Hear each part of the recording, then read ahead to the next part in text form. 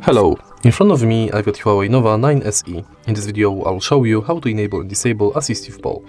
In the beginning, let's swipe down the control panel and go to settings of it. Then enter edit switches. Make sure that navigation dock is on the main window of switches. Let's go back and enter navigation dock. Now it's enabled. Tap on it, and this is a tutorial of navigation dock. Touch, go back, hold and release home screen, hold and swipe, recent task, drag, change position.